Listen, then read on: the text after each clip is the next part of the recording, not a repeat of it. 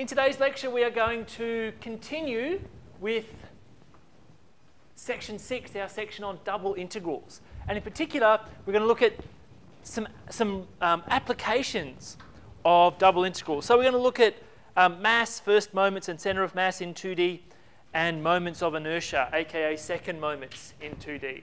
So these are some important problems that arise in physics and engineering and applied science. So we're going to see how we can use double integrals to determine these quantities that vary in 2 dimensions.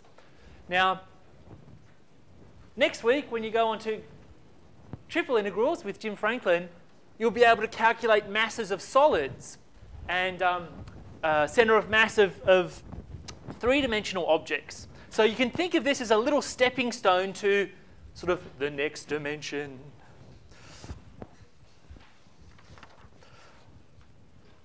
Okay, so let's talk about center of mass first.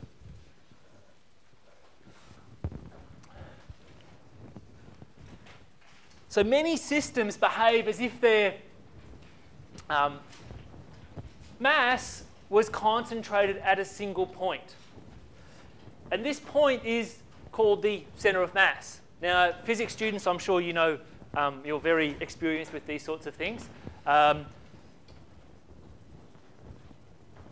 You can think of the center of mass, at least in very simple terms, as a balance point.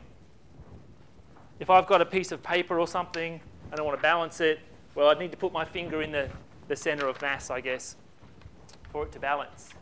Now, it's important to locate this center of mass so we can not only understand the behavior of the system, but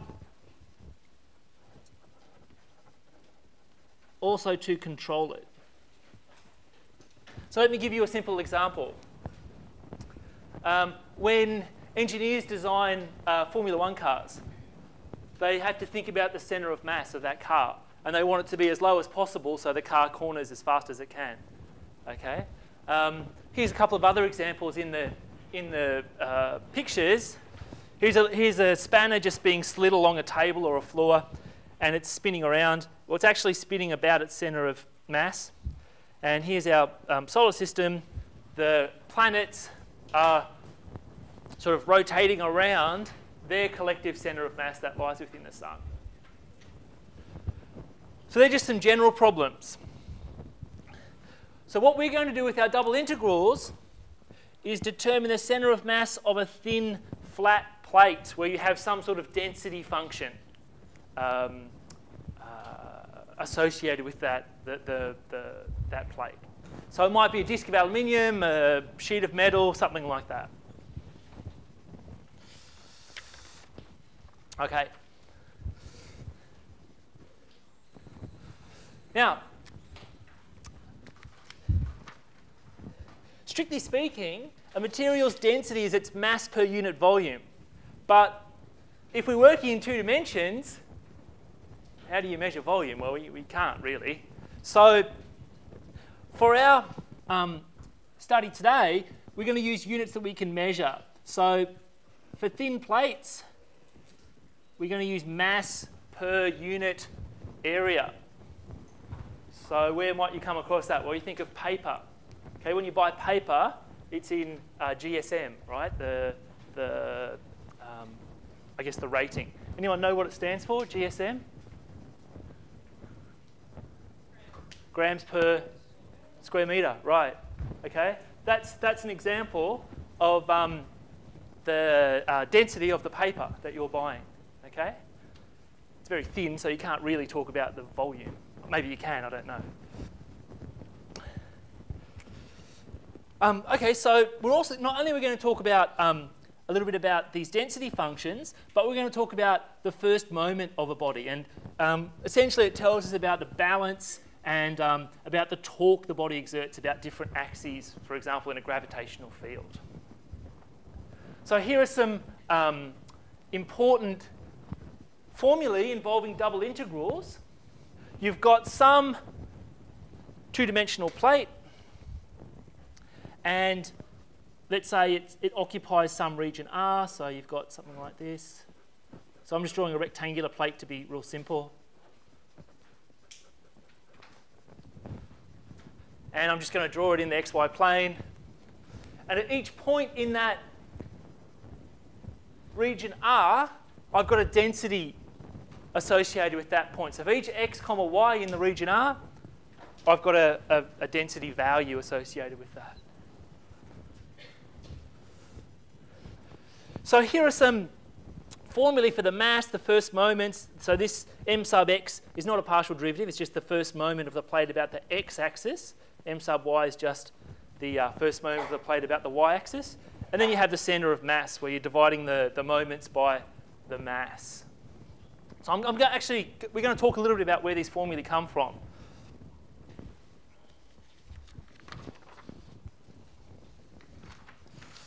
Okay, so it's the same old story. You've got your two-dimensional region. You slice it up. Look at the little sub-rectangles, and then use them and then sum up to get the whole picture. So let me just draw in another little rectangle. What we're going to do is slice it up and just choose some sort of sub-rectangle. Let's just choose that one there. Okay, now the cuts are going to be uniform.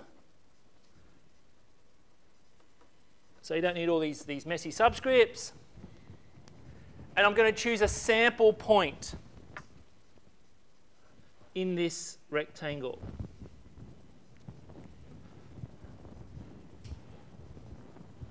Okay, so that little sub-rectangle is going to have area delta x times delta y. That will just denote by, say, delta A. You don't really need these subscripts here again.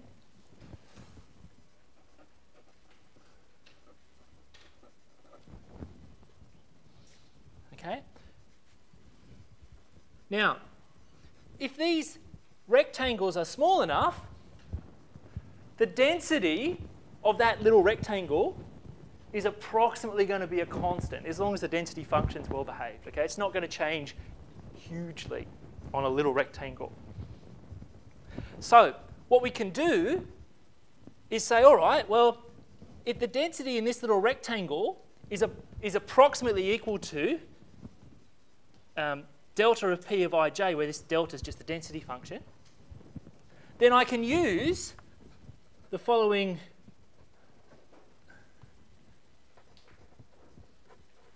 simple relationship to come up with this approximation. Okay, usually it's density equals mass over volume, but we're in 2 dimensions here, so it's density equals mass over area. Okay, so I've got an approximation for, I guess, my little sub-rectangle. I want to work out the total mass of the whole rectangle. I'll sum up all those little bits on each little sub-rectangle. Okay, so the mass of the whole plate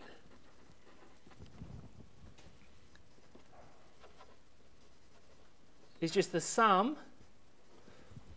So what I'm doing up here is I'm pulling this delta A up here, and I'm summing both sides. Okay?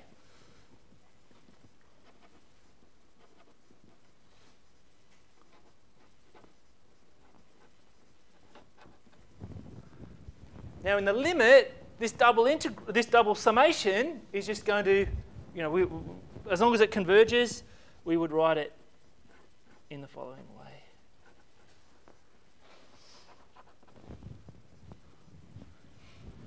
Okay, so that's a rough justification. Okay, so this is converging to here. Now, what about the other formulae? Well, I've asked you to justify the other formulae for the moments and the centre of mass. Well, let me just go back to here first. if I just cover those up, right, and my points say here,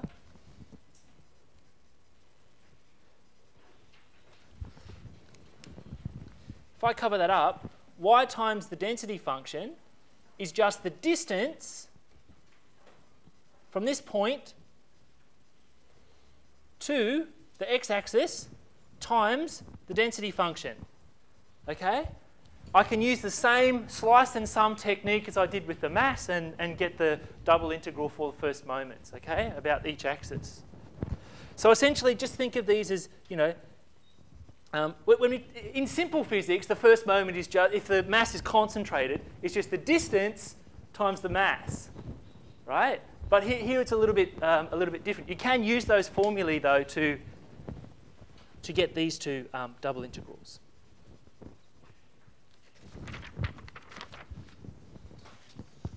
All right. Now, like I said, we do have quite a bit to go through today. So I have pre-written some of the solutions today because I want to make sure we get through them all. Usually I don't do this. But here's a good example that you might get, say, in the end session exam. Okay? I've got a metal plate that covers a triangular region shown below.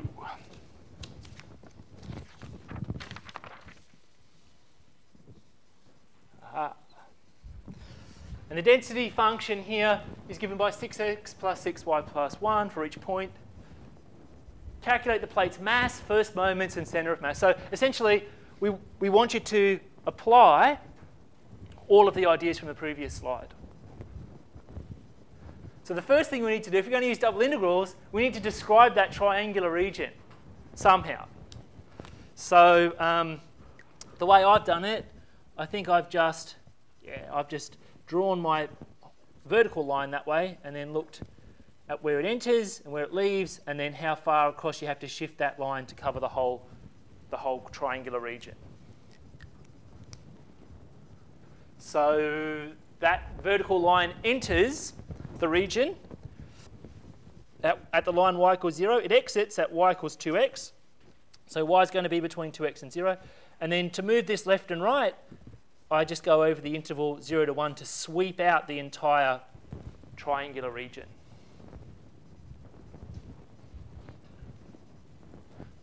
Now you can describe it the other way using a horizontal line, but that's just the way I chose.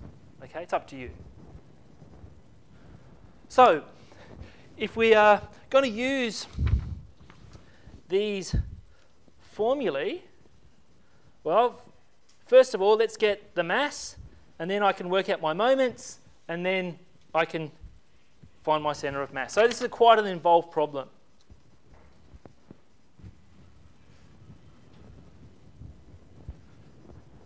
So the mass is just the double integral of the density function. So let's just, replace delta xy with this, and then I am just wanting to perform this double integral. Now, we did these in the previous class, so the integrations shouldn't worry us too much. It's just a matter of doing the inside integral first,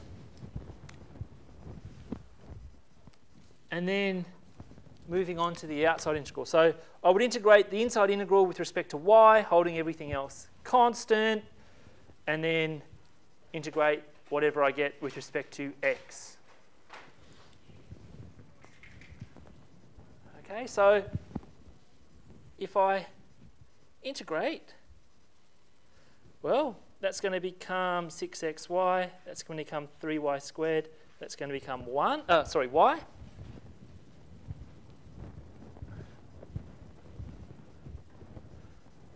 And then all I need to do is plug in y, so replace y in here with 2x, replace y in here with 0. Well, the second term is going to be 0. Take one away from the other.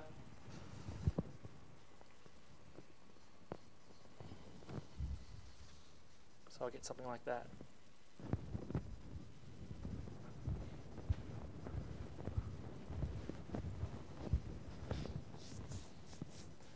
Now, you can see that the problem now has been reduced to a single integral. So just an integral that we know from school. So it's just integration like we would do at school. So we're going to integrate this. This will become something like 8x cubed. This will become something like x squared.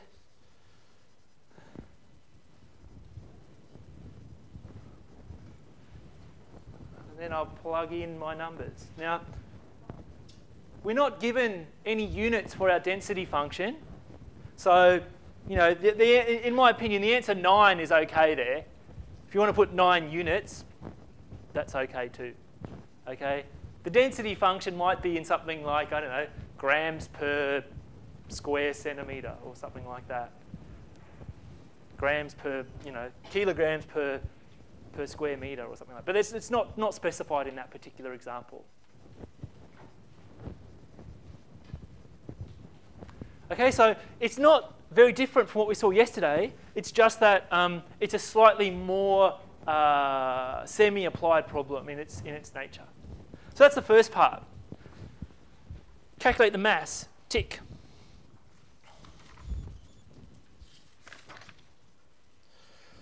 We need to next calculate the first moments about the axis. So this is the first moment about the x-axis, the first moment about the y-axis. So essentially it's the same integral that we did before, or integrand, except we've just got an extra factor of y.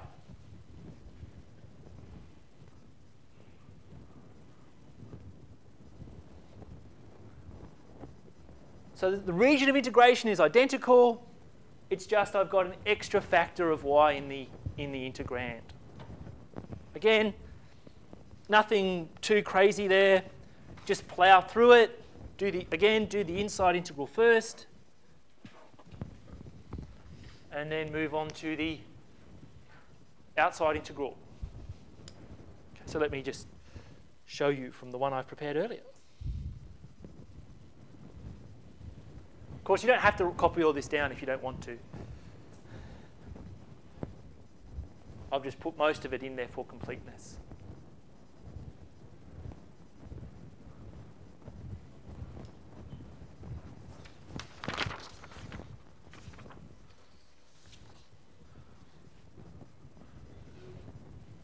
Okay, so you can see I get down to a single integral. Again, something that we easily can deal with. So make the final integration, and you'll get 23 on.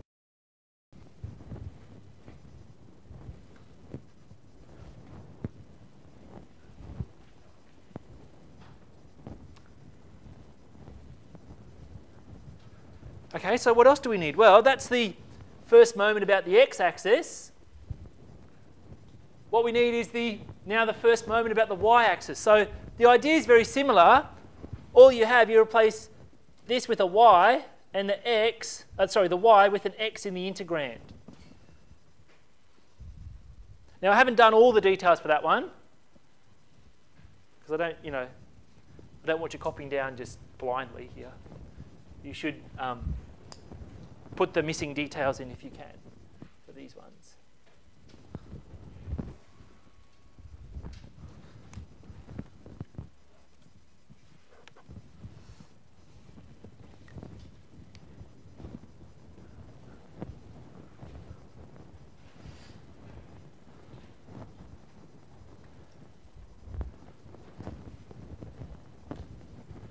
So if you ever confuse these, which I've forgotten the formulae for the first moment about the x-axis. It's always the density function times the distance to that axis integrated, okay?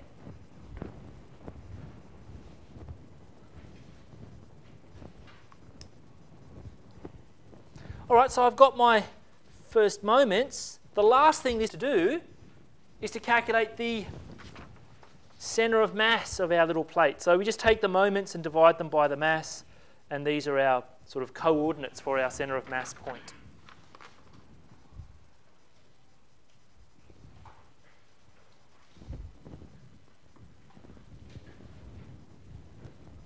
Okay, so sometimes we signify the center of mass just by x bar and y bar, the coordinates.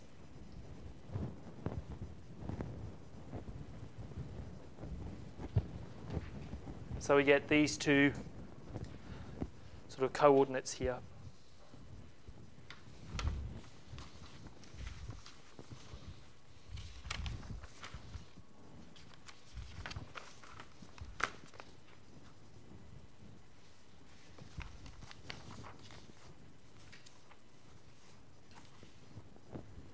Any questions?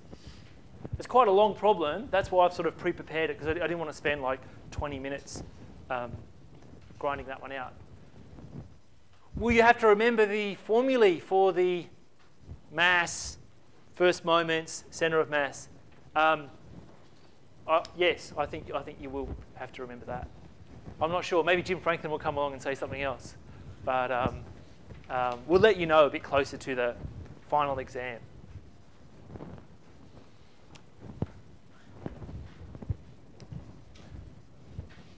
So that's first moments.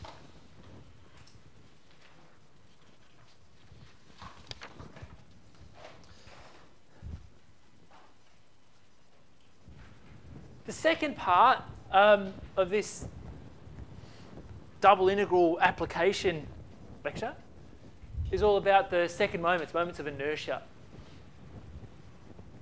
So suppose you've got a shaft that's rotating.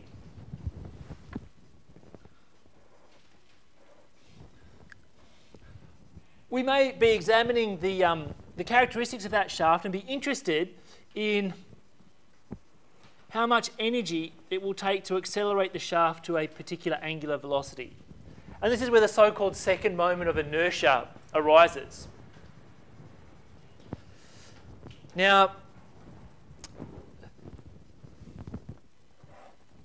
the moment of inertia of a shaft resembles in some ways the inertia of a locomotive. What makes the locomotive hard to stop or to start moving is its mass. What makes the shaft hard to stop or start moving is its moment of inertia.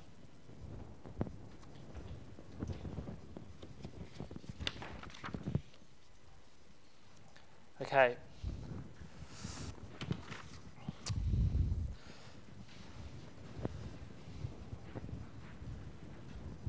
These are probably the two most important formulae for this section.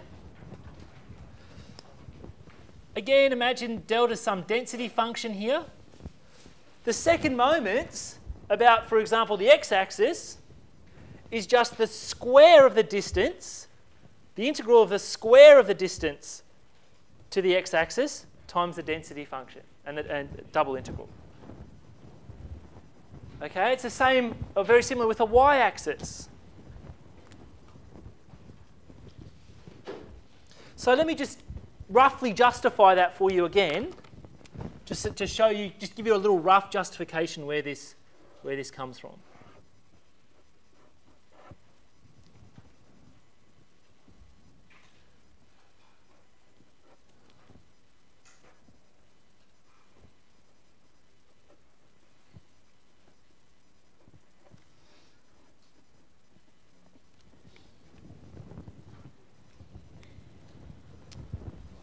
Now I'm just going to write this as x comma y. All right. Well, if you've got a mass that's concentrated at a point, the second moment about, say, an axis is just the distance squared to the axis times the mass. It's very similar with this.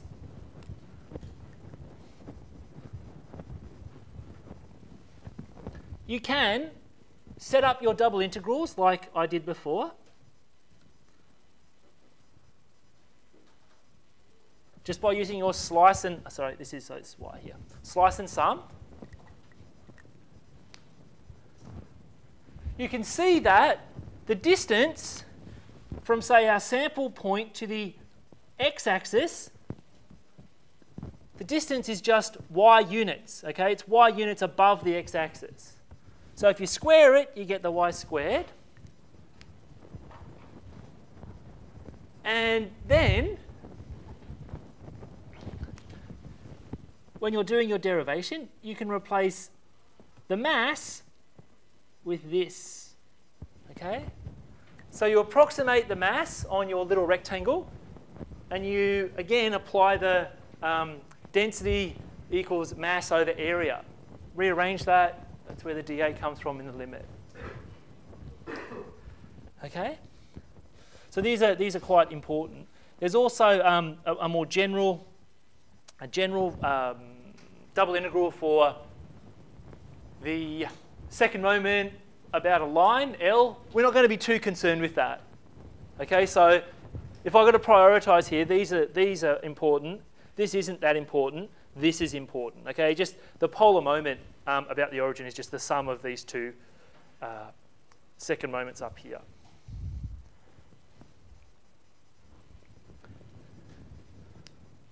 Okay, so let's do a problem and see.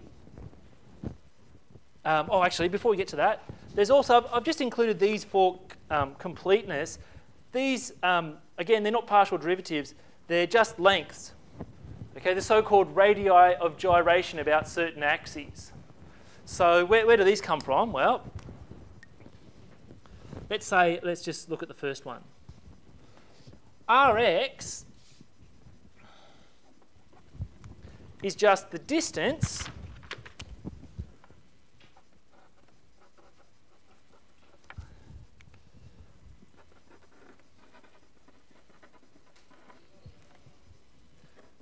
such that if I just rearrange this,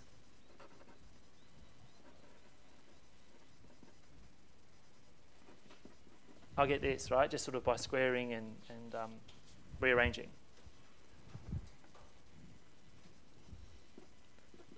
So this is just the distance from the x-axis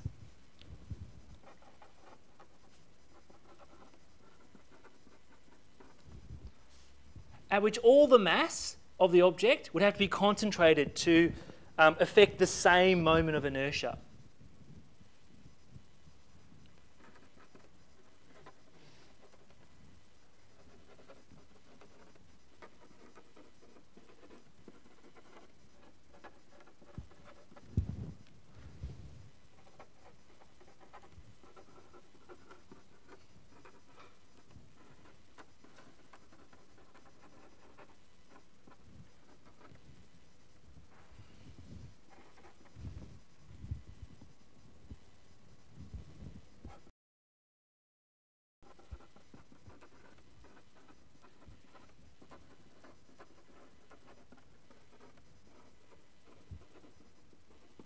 Okay, so you might have a disk, a circular disk that's rotating about in the xy plane, say about the z axis, right? The radius of gyration about the z-axis for that would just give you the radius of a little ring, so that both at that radius the two moments of inertia are the same. Okay, so you have the moment of inertia of the disk is the same as the moment of inertia of that little ring with this radius of gyration. Anyway, these aren't super important. This is important. This is important. This is important. Okay, there's no guarantee you'll get those in the exam, like on a formula sheet or something. I think the other ones, we'd give them to you. So we wouldn't ask you to remember the radius of gyration about certain axes. Okay, or the I sub L. All right, so let's have a look at those. Again, it's not that difficult. All we're integrating here is y squared times the density function, or x squared times the density function.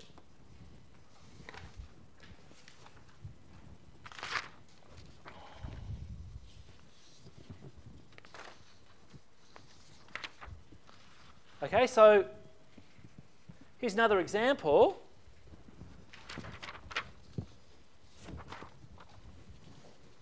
What? Yes. Okay, so it's the same plate as before, really. I think it is anyway. Same density function. So all we're asked to do is calculate these second moments. So we describe our region, and for I sub x, we're just going to use the formula on the previous page. So I take my density function, multiply each term by y squared, and then I would just treat it as a normal double integral.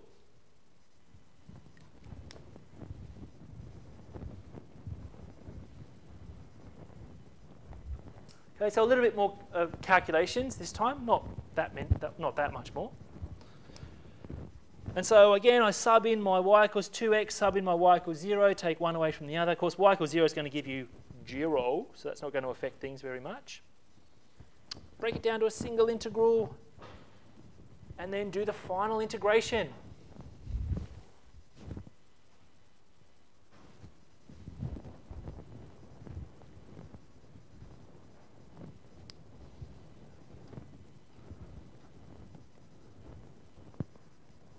Okay, that's I sub x. With I sub y, we'll just take this, multiply each term by x squared, and then do the double integral again.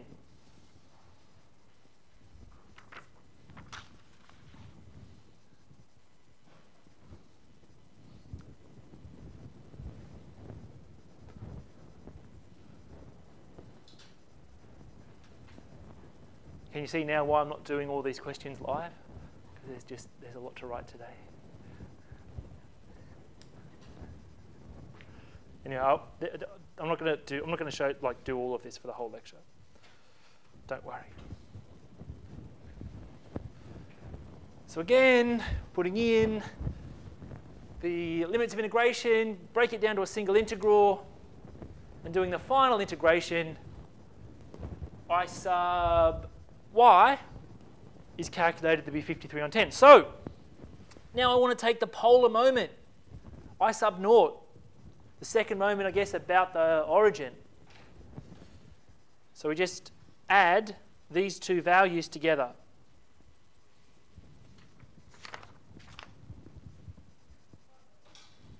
Okay, so add this to this, and we'll get this.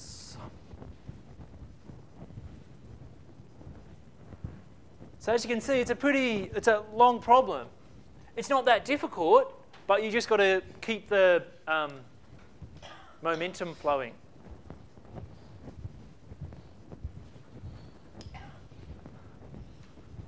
So I would think if this was a question in the final exam, it'd be there's quite a few marks in there.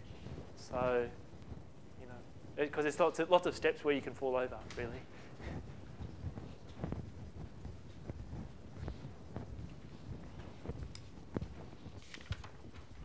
Okay. Let's look at the construction of so-called I-beams. Is there anyone still going with this one? Anyone? No? Okay. Now, this is quite interesting.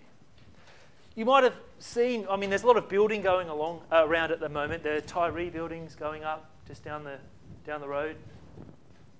In construction, you might have seen these kind of beams holding up certain structures. Anyone recognise that kind of beam? Anyone? Yeah. It's called an I-beam. Okay, because its cross section is like a letter I, capital I. Now, the moment of inertia plays a role in how much, for example, a horizontal metal beam will bend under a load. Now, the stiffness of the beam is some constant times the moment of inertia of a typical cross-section of a beam about the beam's longitudinal axis. So here's the axis here. And there's two beams here. One's an I-beam, the top one, and one's not. And it's claimed that the I-beam is actually stronger, beam A is stronger than beam B. Well, the justification for that is that the greater the moment of inertia, well, the stiffer the beam. and the less it will bend under a given load. And crucially, the I-beam holds most of its mass away from its axis to maximise the value of its moment of inertia. Can anyone sort of suggest how you would informally prove that using a double integral? Well, let's have a look at.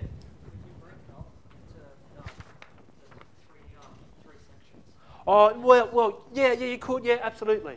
But I guess what I'm asking here is, why is that cross-sectional profile stronger than that cross-sectional profile? Why is there a sort of greater moment of inertia with that profile than that profile, the second moment? Anyone know?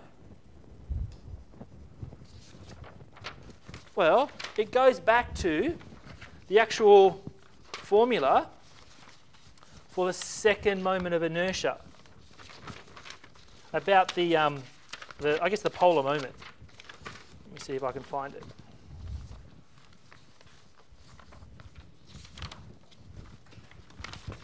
Aha. This here. Okay. Now, let's for example, imagine that the density of our beam is constant. So the delta here is just a constant, right? You can take that out the front, and you get the double integral of x squared plus y squared. Now, what surface is the surface z equals x squared plus y squared? What surface is it? It's a paraboloid, right? So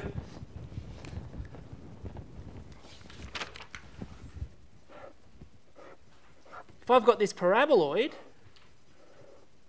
so this axis is now, say, this axis here.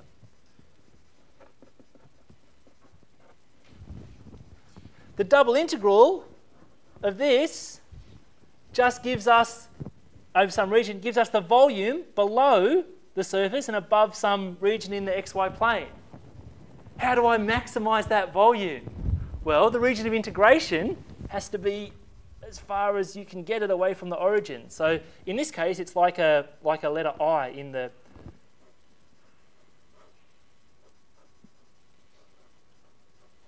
Okay, it's really badly drawn, but you get the idea. Okay? If you drew like a circle or a rectangle, there'd be less volume above that rectangle and below that surface. So that's kind of one way of justifying informally that actually this beam's going to be stronger than this beam. Okay, maybe that should be like there. Okay.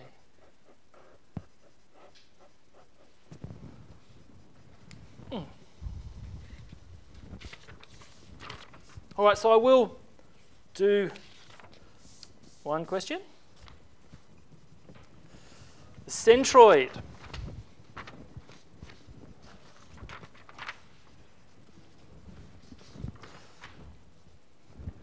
Determine the centroid of the shaded region. Now, we've seen this region before. And that's actually what that dot represents. That dot actually is the centroid. Can anyone remember what's a centroid? Sounds kind of centroid. I will get you. Anyone remember what's a centroid? It's kind of like so we're working in two dimensions here. Centroid is kind of like, it's not a center of mass. It's a center of area. Okay, so think of it as a center of area, the centroid. So there's no density function associated with this per se. So I always think of these as center of area. Now, in this case, we can still use the ideas from the previous slides, i.e. the center of mass, but we can just take the density function to be a constant. Okay? If the density function's a constant out, I can pull this out. When I divide them, the constant density is going to disappear. Okay? So I'm just going to take the density function to be 1 in this case. It doesn't have to be 1. I'm just going to choose it to be 1 because 1's a simple number. And then I'm going to use the center of mass type formula. Okay, so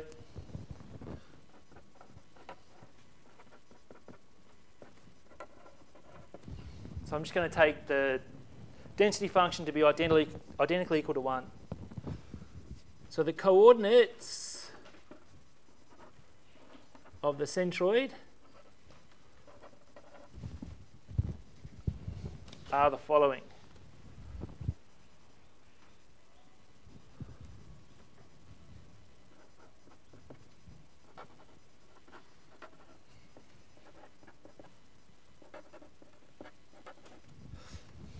Now, but when I write the m there, the mass on the bottom, I really mean the area. Okay, so I'll show you what I mean. Now, m is just the area. So let's call this, say, region R.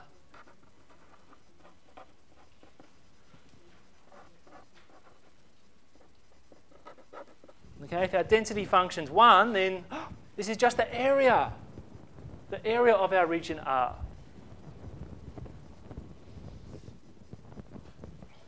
Okay, so if I think we did the area of this last time, didn't we? So I'll just write down the double integral and not put in all the details. 1/6.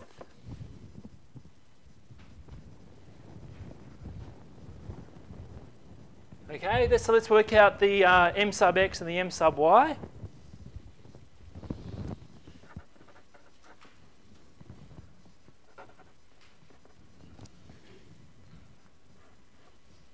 So if our density function is equal to 1, then I'm just having this integral here. So I'm multiplying by 1.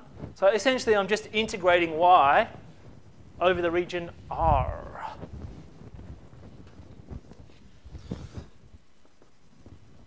So it's just so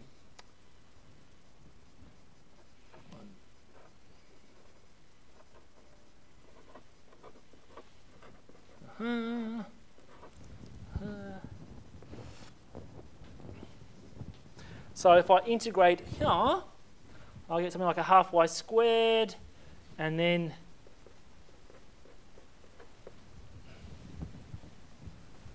I won't put in all the details. And secondly, m sub y, well, that's just the double integral of Rx times the density function, which is just 1. So we're integrating 0 to 1, x squared to x. So now integrate x with respect to y. So I'll get yx here. And then going through the normal motions, I'll get a 12. So let's take our information and combine it and find our centroid.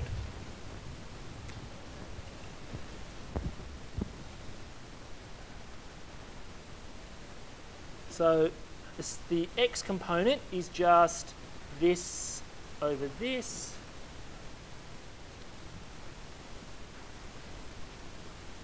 Okay. That's going to give you a half. The y component is just this over this. Sorry, this over this. So that's going to give you something like 2/5. So there is our centroid.